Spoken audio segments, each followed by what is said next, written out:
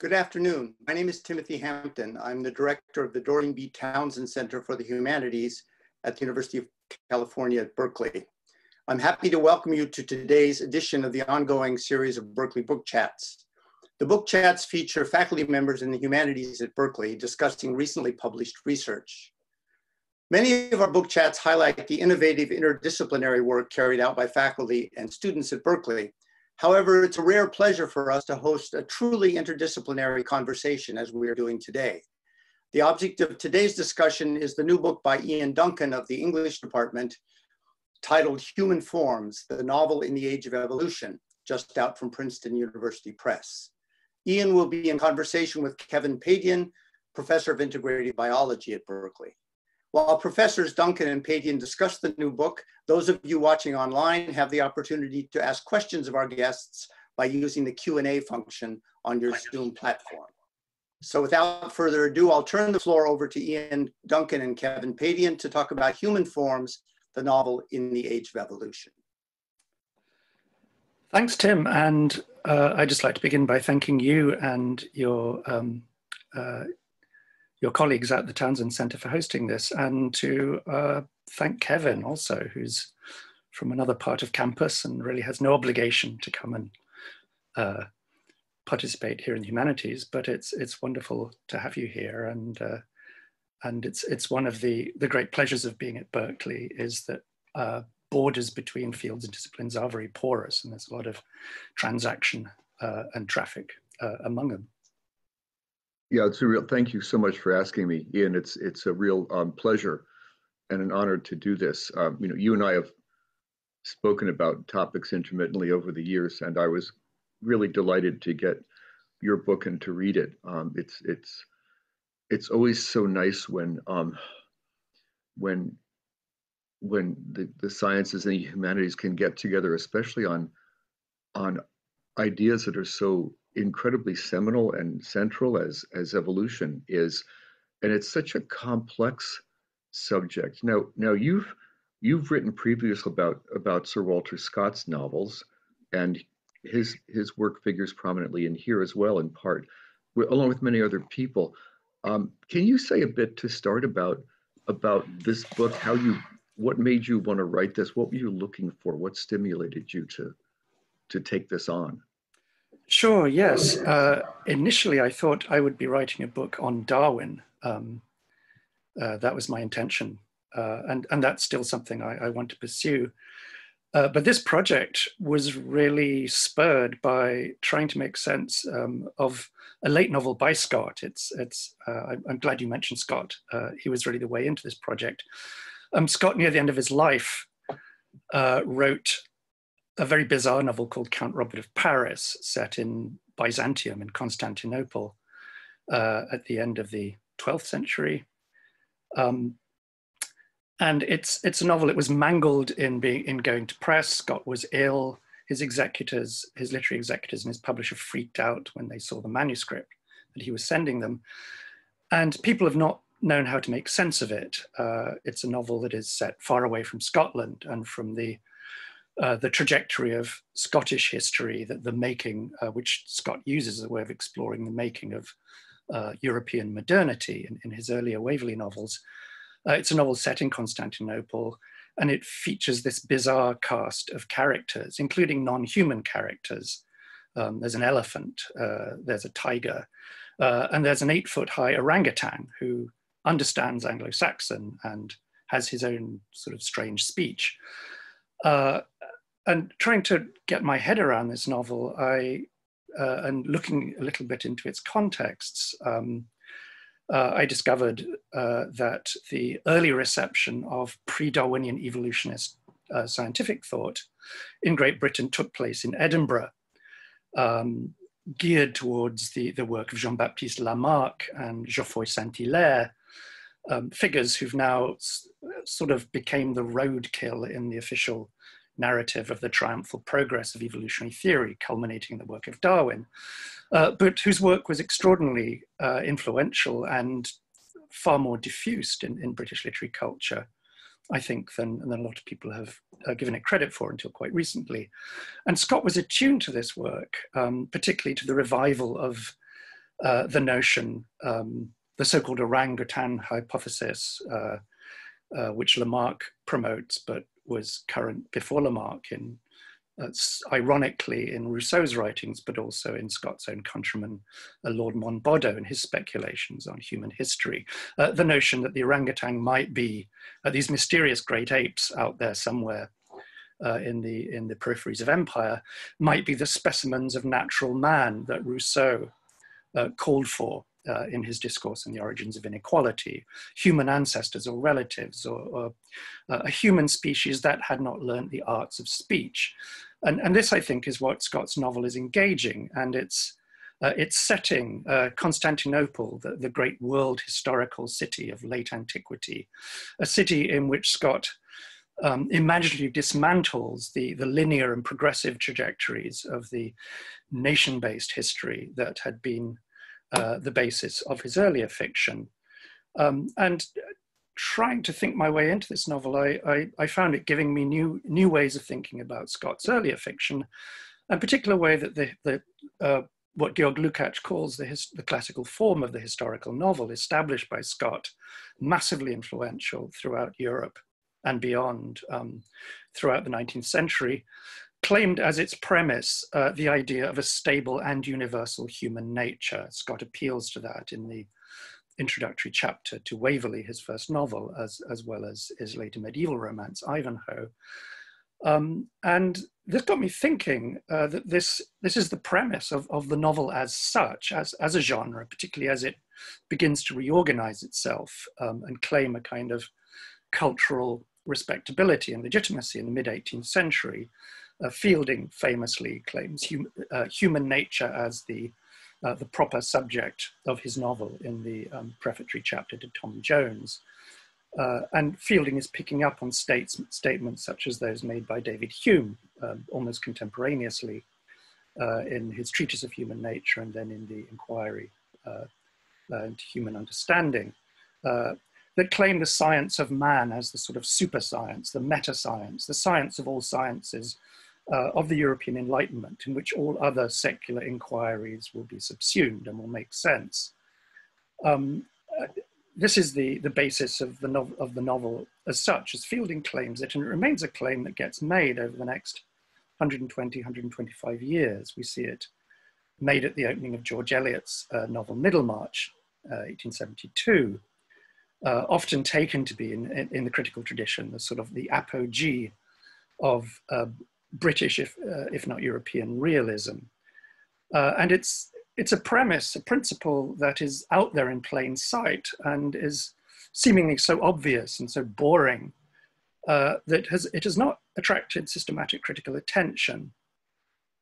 So I thought I would begin thinking about this, particularly as it became apparent to me that the ascendancy of the novel towards its becoming the kind of major imaginative literary form in Western Europe by the early 19th century operates through this claim on a stable, universal, knowable human nature, at the same time that human nature as a scientific project is going in the reverse direction, is entering into categorical crisis.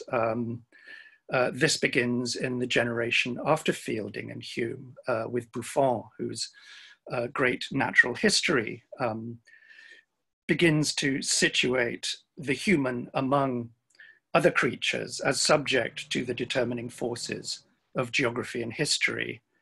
Buffon sort of draws back from the implications of this and reinstates a sort of metaphysical explanation for why humans are actually absolutely distinct from all other life forms. But Buffon had sort of opened Pandora's box, as it were, and Charles Darwin himself in the Origin of Species, where he looks back at his precursors in pre-Darwinian evolutionist thought, begins with Buffon, recognizes him as somebody who began to open the subject. And what I found was that the question that arises is, well, then what differentiates the human from the rest of life once you fully situate the human within this new discourse, natural history? And the powerful and influential response to that is one that's articulated in a sort of provocative and ironic fashioned by Rousseau, but it's taken up by the major thinkers of the 18th century Scottish Enlightenment, by Adam Ferguson, Adam Smith, and others, is the notion of development. Humans are the only creatures that have a progress, have a history that pertains to the species as well as to the individual. All other animals, according again to these 18th century scientists, develop ontogenetically in their lifetimes, but a lion or a monkey is the same now as it was thousands of years ago, according to these thinkers. The problem, of course, happens when you get Lamarck and other thinkers extending this developmental principle to the entire natural system. If all natural forms, it turns out, actually have a history, are mutable over time, develop, mutate into one another, then that human exception disappears and is destabilized. So I found myself reading a series of major novels, and not only in English. It soon became apparent this would need to be a field of inquiry that looked at German and French developments, in part because the major pre-Darwinian evolutionist thinking is going on over in the German life sciences and embryology, and then in France, but also thinking about key novels, works like Goethe's Wilhelm Meister's Apprenticeship, the supposedly prototypical or archetypal Bildungsroman, the work that is credited by a lot of critics with reorganizing the novel in the era of European Romanticism into its 19th century format, where all novels become stories of development, all novels become developmental. What George Eliot and her circle called the developmental hypothesis, an idea that did not just pertain to organic life, but to all human processes, to the history of religions, the history of cultures, of societies. That development hypothesis becomes the principle of the novel, and particularly of the realist novel, as it begins to have its norms and protocols defined and solidified in the course of the 19th century. So I find myself reading, I think, a much more varied and unstable story of the novel in its relation to these scientific developments. And it turned out to be a project that engaged far more with the pre-Darwinian evolutionist thinking, not just from those figures who worked in the natural sciences like Lamarck or Geoffroy Saint-Hilaire, but thinkers like Herder, who turned out to be a wonderful discovery of this project. I had not really sat down and read Herder before, but who I think emerges as a still under-recognized major figure in the diffusion and popularization of an evolutionist thinking of the history of the cosmos. His great early work, Ideas for a Philosophy of the History of Humankind, is translated into English in 1800 and published by the publisher of Wordsworth and Godwin and Mary Wollstonecraft. So I found myself exploring this very rich pre-Darwinian legacy of developmental thought, not just within the life sciences, but across a whole range of domains, just as those domains are beginning to get separated out and professionalized in the course of the 19th century, and finding myself able to think, I think, more precisely than I had before about ways in which we can think capaciously about the history of the novel in the 19th century without having to kind of reduce it around a totemic form of realism, which is largely being imposed retrospectively on our idea of the 19th century novel by later criticism, to understand exactly what a figure like Charles Dickens is getting at in some of his great novels as alternative ways of thinking about that category realism, rather than seeing Dickens as somebody who isn't, alas, George Eliot, or who can't do character properly and that sort of thing. So it's very much a project, I think, about the novel, though I also do make claims for ways in which novels are sort of actively themselves experimental literary and imaginative forms in playing with these debated and controversial, often scandalous ideas and hypotheses that were around at the time. Yeah, I was amazed. Thank you. I was amazed at how, at your grasp of all these evolutionary and natural historical um, savants and philosophes and all of the very different currents that, for scientists today at least, are so difficult to parse out. We just don't understand how they were thinking because we don't think that way. How could they have all this evidence for evolution in front of them and not tumble to this idea, right? But when you go back and you read these people, the the degree to which they thought about how to integrate everything is so wonderful. That the European transcendentalists alone, which I always find very different from the American ones, are just are really. I mean, it's good to put it. He's trying to find the mind of God through nature. Everything he does is crafted toward putting this together, and this is the one of the wonderful parts, because your treatise moves so nicely between the two meanings of development and evolution. Of course, in German, it's the same word, Entwicklung, but in the Romance languages and English, whatever it is, as a hybrid, we look at this differently. And the transcendentalists, it seems to me, had this fluid idea of how development really could work with respect to change, which you find even in the last gasp of this in England with Richard Owen in the later part of, well, most of the 19th century. How do you find that fluidity between the two meanings with evolution and development working for you when you were constructing this novel, this book? Right. Yeah, the fluidity is there in the objects of study. So in that sense, I think it was generative. I think, yeah, in some ways, the key German word, of course, that enters the vocabulary of literary criticism is Bildung, right, which is obviously not the same, is allied to Entwicklung and other words. Meaning formation, a term that gets taken over into the German life sciences from pietistic discourse in the 18th century, and then is quite early clamped on to Goethe's great novel, Wilhelm Meister, Bildungsroman. I think it's 1819 that Karl Morgenstern gives a lecture where he applies that title to Goethe's novel, and it's stuck. It's become one of those sort of categories that criticism tries to work with, and it's not always a useful category. There's a huge debate about whether Goethe's novel actually is a Bildungsroman, whether there is even such a thing. It's one of those terms, the Bildungsroman is everywhere and nowhere in the 19th century. But that debate, so I think, encapsulates... Is it a conscious movement to construct Bildungsroman, or is this just what we see in hindsight as people doing this, but not as a concerted movement or reading each other and talking to each other?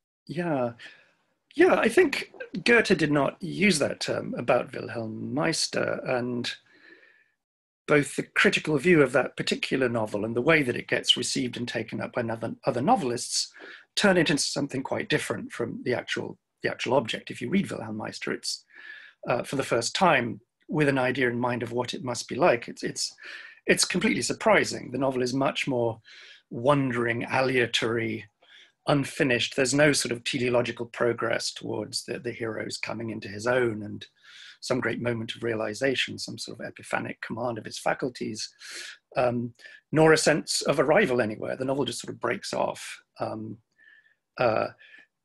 But Goethe is clearly thinking about these developmental categories, how they apply to an individual story of maturation and development, the quest for a vocation or the drifting in and out of possible vocations, and larger sort of narrative arcs.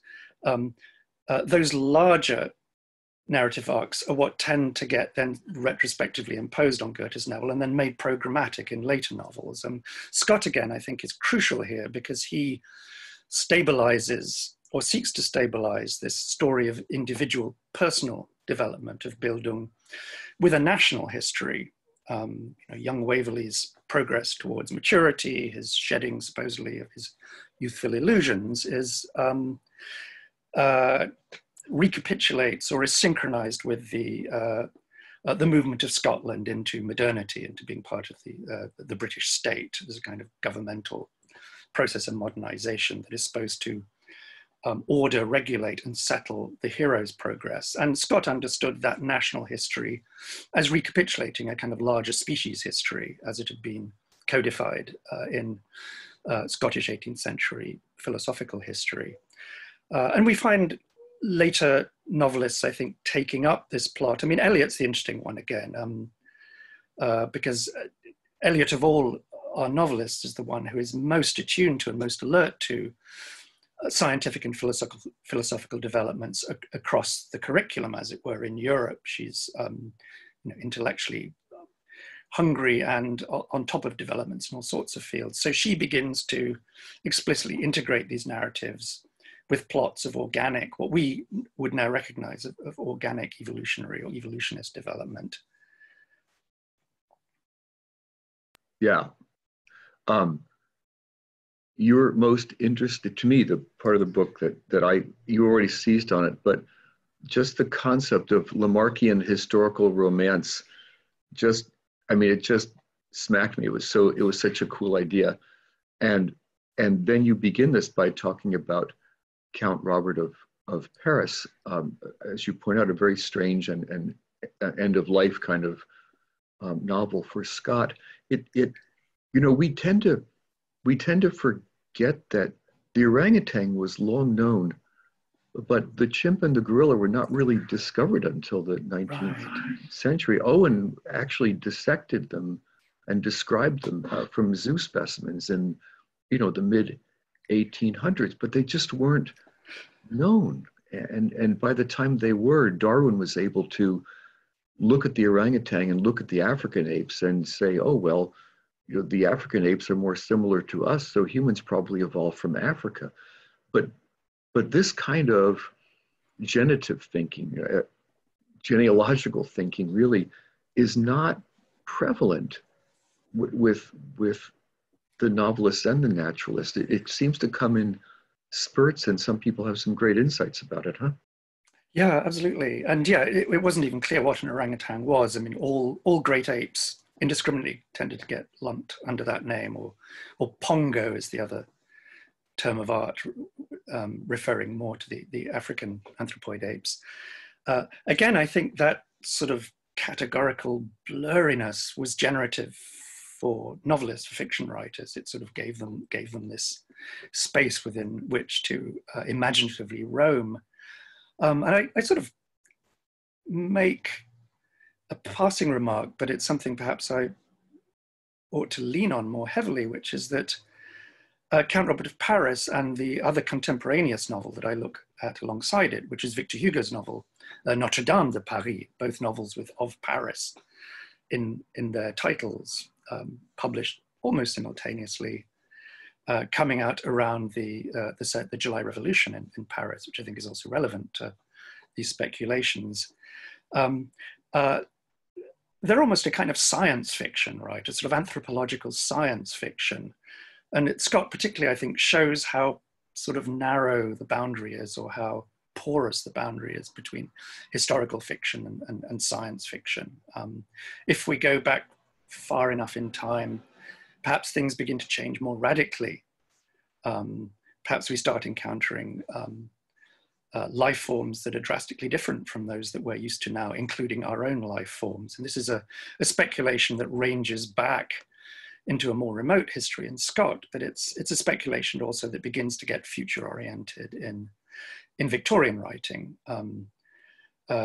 You get I don't really talk about them in the book, but from the 1860s onwards, really, some very anxious attempts by a series of writers to think about human perfectibility in the shadow of Darwin. Does future history actually afford us the sense of a kind of, mutant super race, human super race, or not, or something more frightening? We find George Eliot sort of playing with this idea in a very strange late essay sketch that she writes, Shadows of the Coming Race.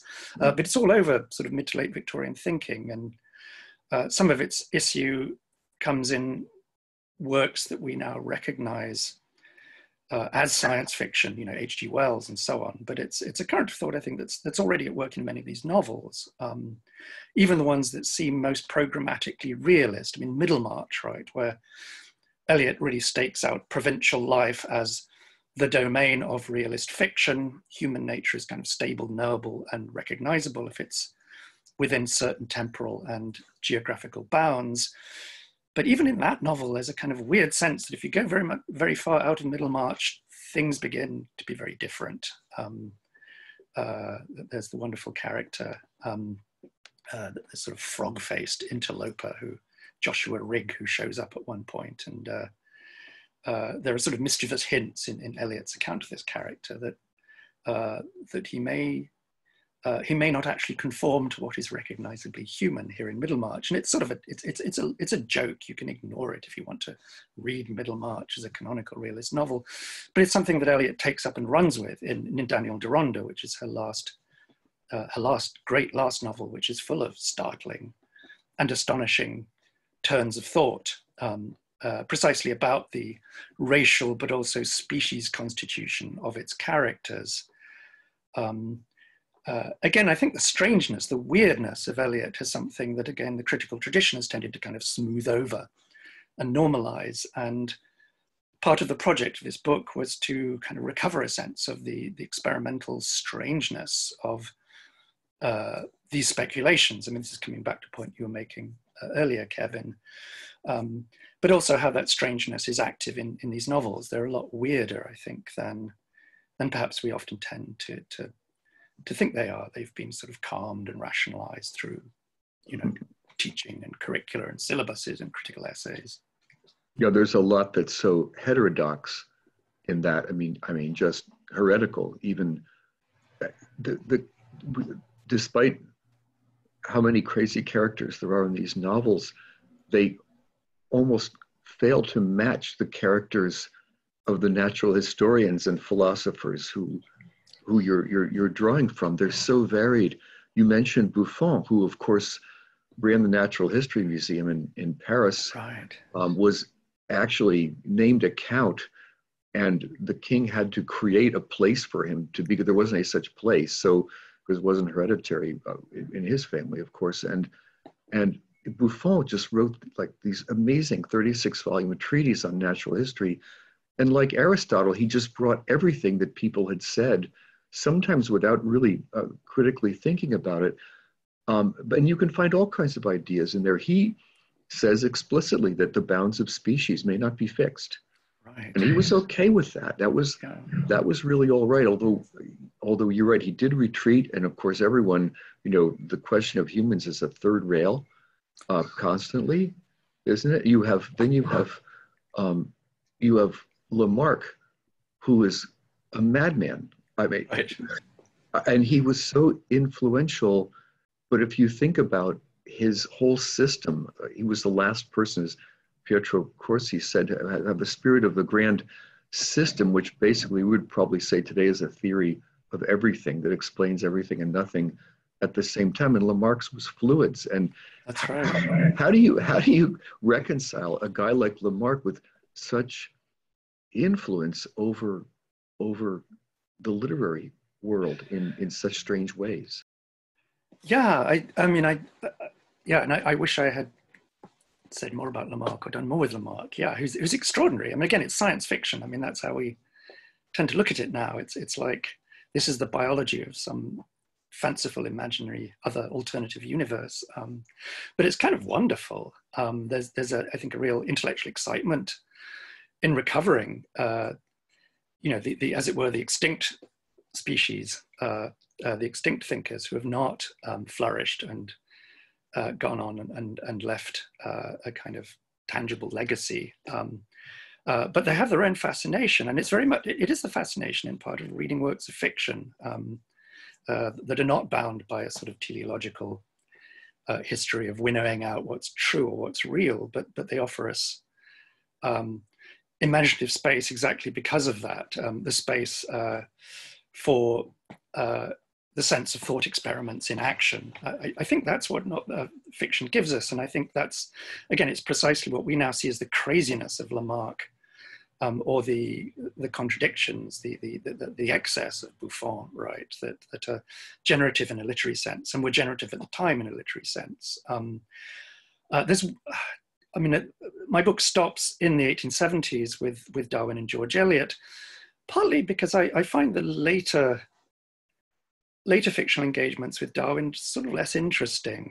They become more literal minded as certain scientific canons get fixed and established.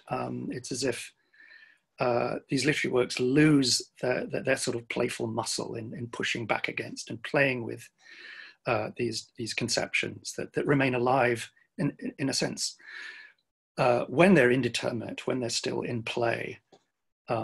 So I think, yeah, what we now see is the weirdness of Lamarck, and it is weird, yeah, this notion of kind of fluid dynamics as the reality principle of all life forms, indeed all physical nature, is sort of wonderfully generative in a again, what we would now think of as a sort of science fictional way. Yes, I think you've hit on a really important thing about this with Darwin, where you start getting, and Wallace, of course, where you start getting natural selection as a principle, and a very important principle.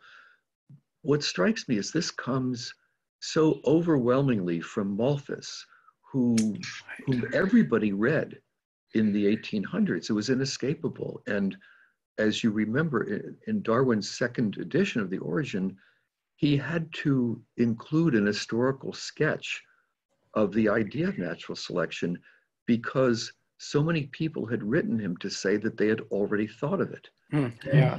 And in fact, what they had thought of was just Malthus, but applied to timber or agriculture in the way that Darwin and Wallace extended it to the natural world. Lamarck, you're right, there's just, and you know why he fits this, the premise of your book so well, I think, is that when we say fluids, I mean, Lamarck was obsessed with fluids, from the atmosphere and the oceans and the rivers and the rain down to the fluids of the body. In each case, these things kind of bring elements of growth and renewal. And Lamarck really thought that the blood would bring elements, these fluids that would make blacksmiths stronger, and they would pass down these stronger arms to their offspring. Of course, if the blacksmith's arm happened to be lopped off, he wouldn't pass that down to his offspring. But you know, there's just this idea that development can make you change, and that change is a permanent change that comes in. And this was more or less Lamarck's mechanism for evolution writ large. And that lends itself really nicely to literary developments, doesn't it? Right, absolutely, yeah, and to a kind of progressive politics. I mean, Lamarck was politically attractive to radical and liberal thinkers for that very reason. Yeah, Malthus is, you know, the dismal science. He gets associated with a rather grim strain in utilitarian political economy somewhat later. Yeah, it tends to be invoked as the kind of you know, apotropaically. The case that limits the horizons of possibility and possible thought. Yeah, but he's all about survival and adaptation, isn't he? Because, you know, it's the things that make you survive. I mean, even though it seems like he's railing against the poor, he's really trying to get them not to reproduce so that they don't achieve more misery, at least in his view. But he also says that although he heaps scorn on the Irish, less so on the Scots, but he will say that even the lowly sort of poor tradesman, if he's adapted to a profession, he'll survive and grow, and he'll be able to sustain himself. So these things to me work in the kinds of novels you're talking about ways of surviving and changing and adapting to what changing circumstances are. As you bring out this kind of historical aspect that wasn't there before. But we can think of so many novels and plays in which people change and then they don't change. I mean, does in Pilgrim's Progress, does he change? In the Henry trilogies of Shakespeare, does he change? Do you have the same person? You know, do these people learn anything? This is a really interesting development when you bring it to these novels. And of course, well, anyway, but go ahead with those, because those were great examples. Yeah. I mean, the Bunyan, its change comes from it's God's grace, right? And it's once and for all, rather than gradual and self-powered. And that would be the difference between not just Bunyan's allegory, but earlier narratives based on Puritan providential plots, where the change tends to be absolutely from one state to another. Shakespeare, it's really different. There is a notion of education, the education of a prince, right, which is a genre, a Renaissance genre. Again, what changes, I think, from the mid 18th century onwards is the notion of that change as neither sort of supernaturally requiring supernatural intervention, nor just confined to the human exception, the privileged individual. It's seen as a spontaneous, organic, and indeed molecular principle, right? Not just that organic life. I mean, people like Herder begin to break down the boundaries between the organic and the inorganic. And that seems to be the crucial difference. And because it's spontaneous and self-generating, it begins to break free from teleological plots. These processes of development become ongoing, open-ended, emergent. And that seems to be the crucial difference. So now I understand why you don't include Hardy in your study, because Hardy is so Darwinian. Right, yeah. Isn't he, in a way? I mean, he gets everything that Darwin is saying, but he's not in that pre-Darwinian world at all. It's a very good contrast. Yes, and Hardy's been written about so well by yourself, and Gillian Beer in her great book Darwin's Plots, which really kind of inaugurated the movement of thinking about Victorian natural history, and Darwin in particular in relation to literary works, and particularly the novel. And Beer's, by making Darwin her sort of central figure, Beer is thinking about George Eliot and Hardy as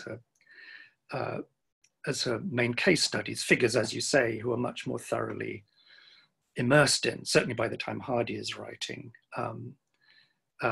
Darwinian principles have become more or less canonical, though still contested. And he's able to take on board the full force of Darwin's theory, whereas it takes Eliot a while, I think, and as Beer comments, to really catch up with and process the full force of the principle of natural selection. When she first reads Darwin, The Origin of Species, with George Henry Lewis in 1859, she assimilates him to the broader development hypothesis, which is still in some senses Lamarckian and or grounded in the sociological progressive models of people like Comte. It's progressive, it's implicitly perfectionist, it's this constant advance from simple to more advanced and complex organic states. It's still susceptible to progressive narratives of rising or ascent from the simple to the complex. Yes. What do you devote a good part of your book to Dickens? Yeah. Of course, it was such a favorite among Victorian writers. Though Dickens, of course, was greatly influenced by Malthus. Yeah. The workhouses, of course, and it was great social crusader. But the interesting thing is, I don't think he was known to Darwin, but he was friends with Richard Owen, who was Darwin's great nemesis. Right, absolutely. And I can't imagine two more different people than Dickens and Owen. But can you tell us a bit about how Dickens figures into all this? Absolutely.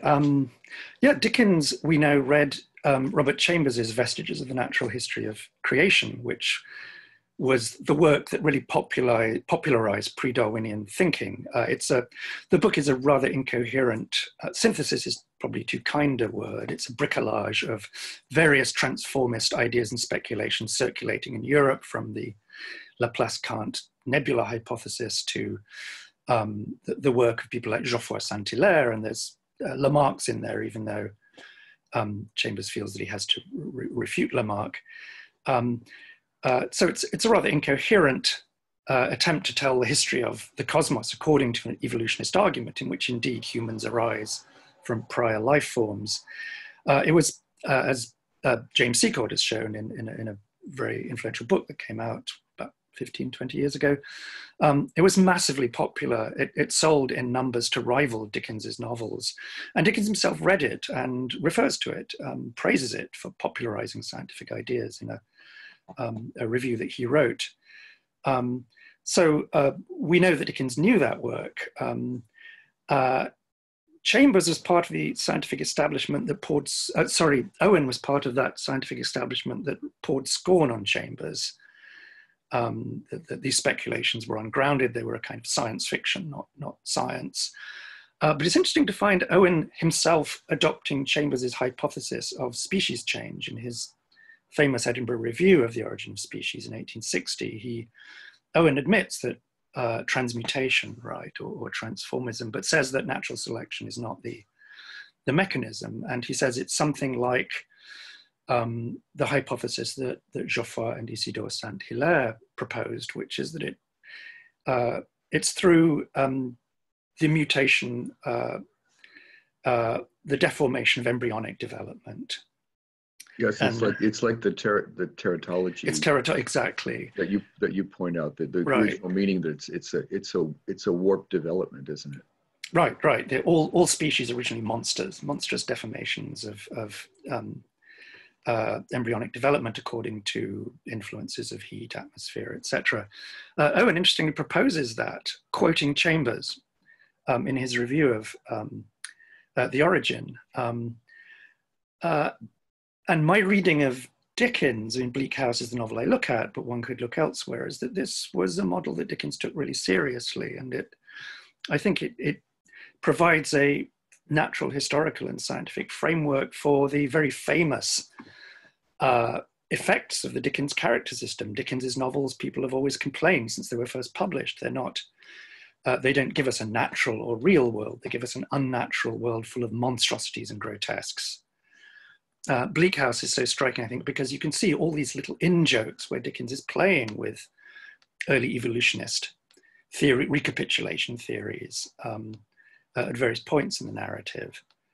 So Dickens is an evolutionist, but not a Darwinian one. The novels don't work according to the Darwinian notion of very, very gradual incremental development winnowed out by natural selection. Instead, we have a saltationist model, right, of sudden changes, so that within a Dickensian family, you seem to have these completely different creatures, these different life forms that really challenge the basis of what we understand by the human or by human nature. Yeah, and events come out of the blue to change your life completely. Absolutely, yeah. Coincidences and tragedies and catastrophes. Right, the great spontaneous combustion at the center of Bleak House, yeah. And this is, Owen, who of course almost no one knows, he died in 1892, and by that time, he had been, everything that he knew had been eclipsed for decades. I mean, Darwin pretty much destroyed Owen's world very, very quickly, as well as 150 years of morphology thinking about form and function, dialectics. I mean, Darwin said it's all variation and selection. Right. It's built on an ancestral plan, exactly. And right. I mean, in one paragraph at the end of chapter 6 of The Origin, which has nothing to do with the rest of the chapter, he just annihilates this whole thing. And for Owen, who was such a strong morphologist, anatomist, and transcendental thinker in a very funny way, wasn't he? Yeah. For him, his views, he wrote so vaguely, no one could make out what he said. I mean, Huxley just mocked him incessantly and like ordained becoming of beings. And, you know, this, he believed, as you're pointing out, that as earlier people, as Lamarck had thought, that there is developmental variation that in an ecological setting can be acted upon, realized. But even now, you know, we're using completely anachronistic words to describe what they thought. You just can't even get there. Yeah, yeah. No, and I think it's a. You mentioned Pietro Corsi's work, who writes Yes. about Lamarck, and he's been probably the major figure in recovering Lamarck as an interesting, complex figure, and what he calls Lamarckism. He points out that there's all this other early transformist thinking across the European continent, which gets lumped together under the sign of Lamarck, but is often independent, quite different.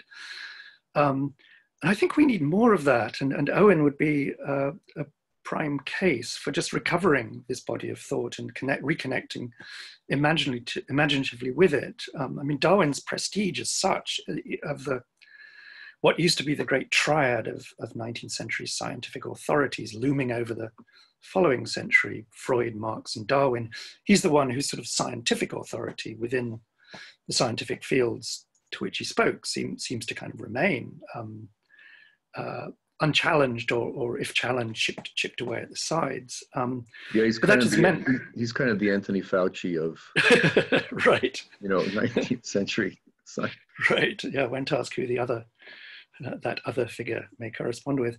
But yeah, it's meant that these other figures have been completely eclipsed, right? Gone extinct in intellectual history. And I think it's really a fascinating, actually necessary project to kind of recover those thought worlds and re-immerse ourselves in them. Partly because of their difference, because they do not conform. They get us away from a sort of presentist narrative of history in which everything tends inevitably towards where we are and what we think. And I think we need that more than ever, that openness to alternative ways of seeing the world, even when they may not be scientifically valid or even precisely articulated, as you're saying of Owen. Yeah, so before we get to any questions, what do you still want to do with Darwin? I want to write about Darwin sort of in his own terms, but reading him as a complex literary figure. So it's not the book, which would be a short book, and there's an article coming out, actually, I'll make a plug for it, in Representations this coming summer issue on aesthetics, Darwin, and this has actually attracted a lot of attention recently. There's a wonderful, huge book on sexual selection, on the genesis by Evelyn Richards, on the sort of genesis of Darwin's sexual selection theory, which has rather been in the shadow of natural selection. And there are a number of other works paying attention to this, but and understanding the central place of the aesthetic sense in Darwin's account of human evolution. So I'm interested in that. I'm interested in the ways that for Darwin himself, scientific knowledge, scientific observation and knowledge are continuous with what we think of as aesthetic modes of apprehending the world, of apprehending form in the natural world and discriminating among the interplay of forms within a system. That's a quintessentially aesthetic praxis. We see it at work in earlier thinkers, and indeed acknowledged as such, for example, in the work of Adam Smith, who's just comes to mind because I was teaching him in a course this semester. He talks about the love of system, the beauty of system as actually the motive power for projects of political and economic improvement at one point in The Wealth of Nations. So I'm interested in connecting Darwin with a kind of larger intellectual and philosophical history, which isn't just one confined to the natural sciences, but also reading the works and the ways in which he's engaging all sorts of genres and discourses. I mean, I'm very interested in the early writings that come together in the so-called Voyage of the Beagle, where Darwin is trying on the styles of the 18th century travel writer. So that it's all still a bit hazy, bits of it are becoming clear, but that's where I would like to go with that. Well, I will have a chance for a lot more conversation on this. And Absolutely. you're right, the traveler, they all loved Humboldt, didn't they? Yeah, yeah. Couldn't Humboldt's get massively enough of interesting. Yeah. Well, we've had nearly 90 participants. They're all still here pretty much, but we have only one question so far, and it comes from Tim Hampton. And he writes, Ian, after listening to you two, I can't wait to run and read strange writers like Buffon and Lamarck. He doesn't realize how strange they are. You make them seem interesting. Are there novelists or novels that we might not normally read, but that we can now take more seriously after your work? Can we rethink the novelistic canon? Yeah, I would hope so. I mean, the book looks at really kind of major canonical works. And that was part of my intention, was to make the case that this way of reading the history of the novel can be articulated around some of the very famous sort of landmark works in the critical history, from Wilhelm Meister through Scott to Dickens and George Eliot. I mean, I would say, I mean, the case I would want to make for figures like Dickens and Victor Hugo, who tend to be outliers in a sense that the history of the novel is dominated by the rise of realism. But, you know, F.R. Leavis's great tradition, it goes, you know, from Jane Austen through George Eliot to Henry James. And James, of course, becomes the figure around whom modern novel criticism constellates itself in James's work, partly because James is himself theorizing what he's doing in very powerful ways. And James was no lover of Dickens. He wrote these sort of famous acerbic reviews early in his career of Dickens's late novels. So one thing I would want to do is make the case for why Dickens is actually as rigorous a novelist in the kinds of world building that he's doing as George Eliot is.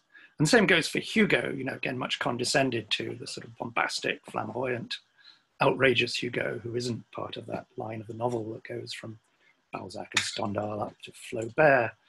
Though a lot of Balzac is very Hugolian.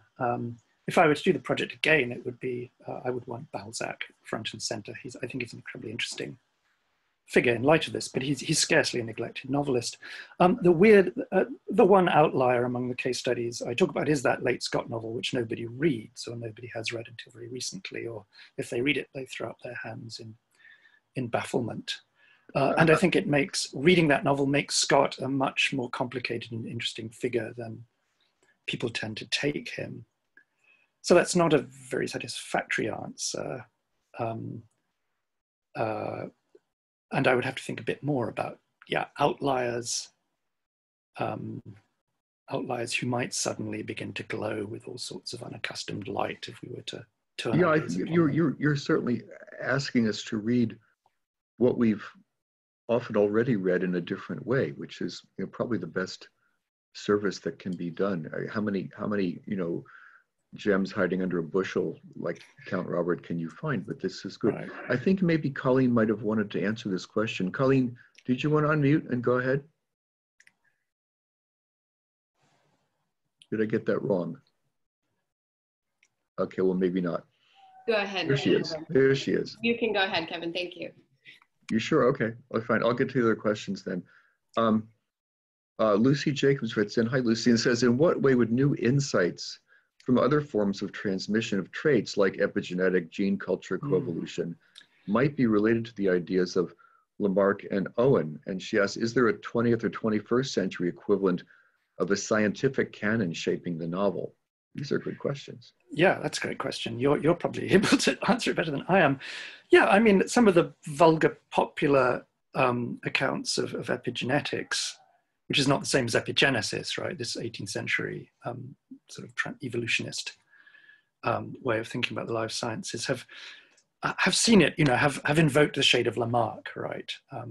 Acquired characteristics, it seems, what the experience of an organism in its lifetime can affect its biochemistry in ways that are then heritable.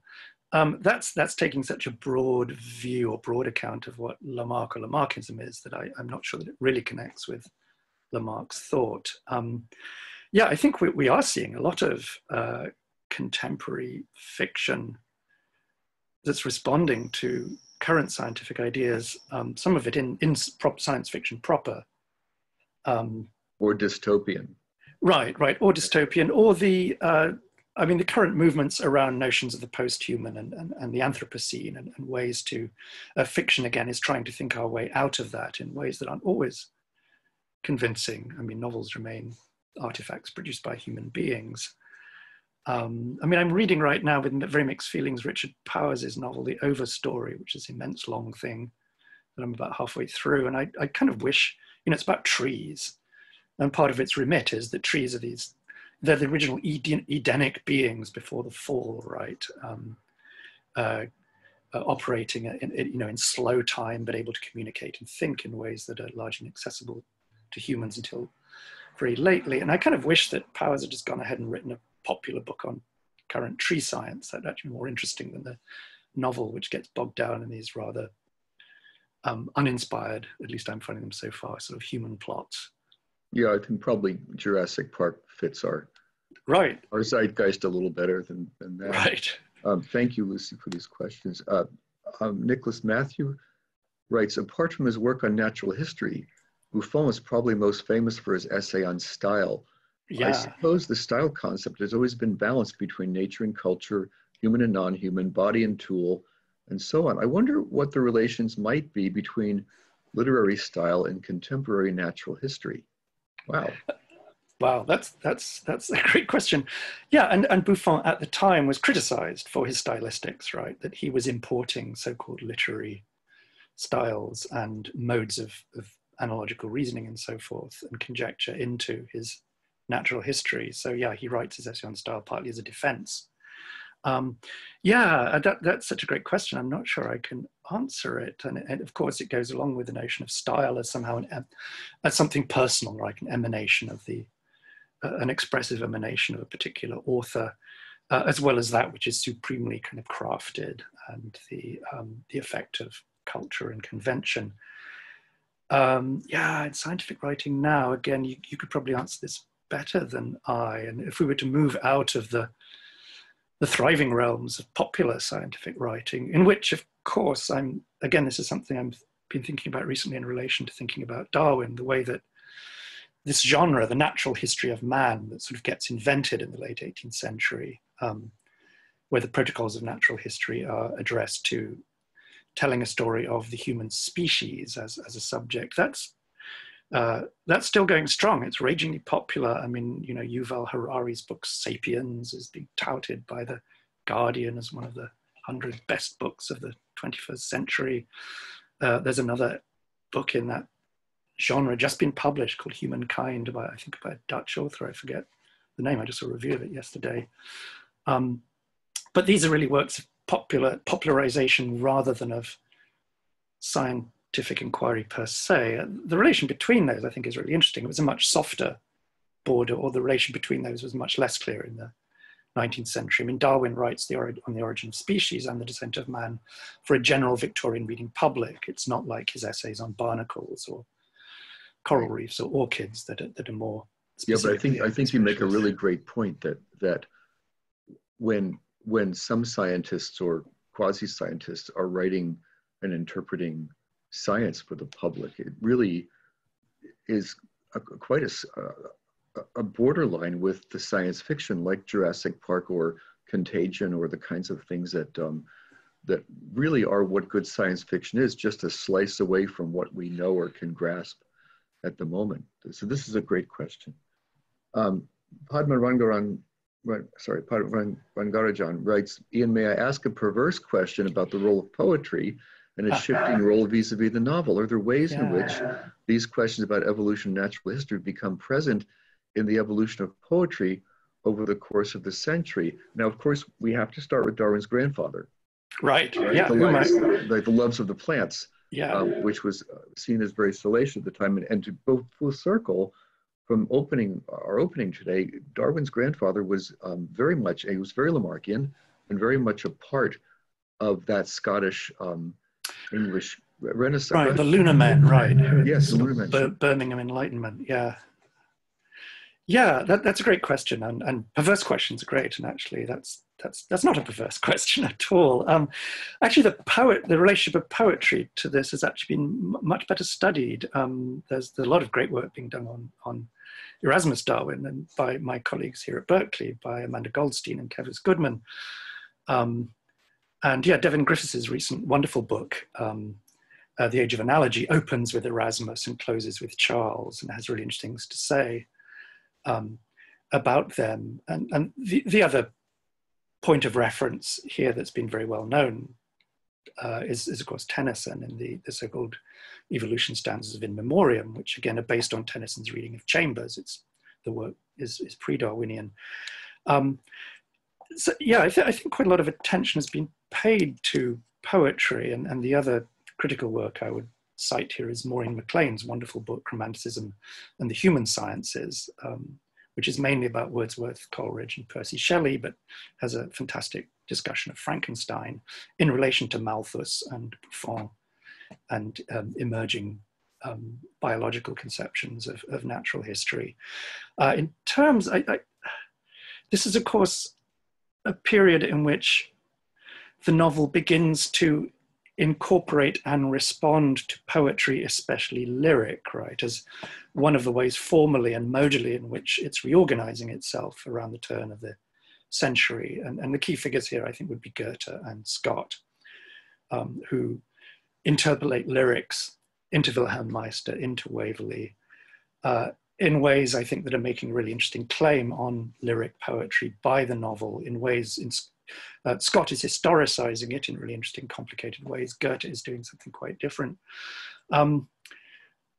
Yeah, I have not thought about how I think Padma, your question is really about how the history, the poetry as sort of developmental narrative itself might be inflected by this. And frankly, that's not something I've thought about. It would be a great question to pursue. MacLean's thesis, which is a powerful one, is that through Wordsworth and Coleridge and their contemporaries, poetry, particularly what M.H. Abrams called the greater romantic lyric, becomes the genre that reclaims human language and the human faculties for the human in a kind of era where the category of the human is felt to be existentially under threat. But we're having so much fun. There is one more question, if we can be indulged, from Penny Fielding. Your book ends with the intriguing idea of Eliot as a science fiction novelist in the decade before science fiction emerges as a novel form.